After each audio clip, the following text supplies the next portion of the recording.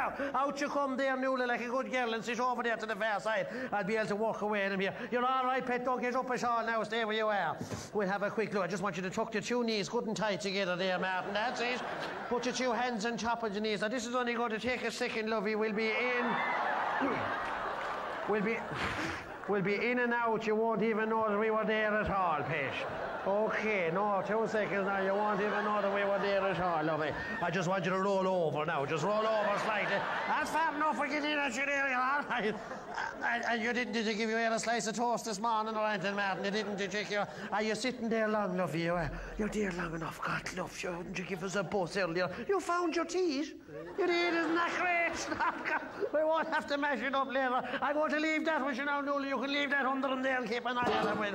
Okay, and what I'll do is get Dr. Dobbin to look in on you straight away now. He'll be doing his rounds. Okay, Martin, I'll just throw that over you there. Take the hands out from underneath. That's it. Look, you know, Sister Bridget's getting the wrong idea. Keep an eye on him now, Nuala. Don't let him wander off, won't you, like a good girl? He's gone very bad, Helen, isn't he? He's gone very shook. I'd say you didn't even recognise him above, did you, Pet? I'd say you didn't even recognise him, the poor old devil.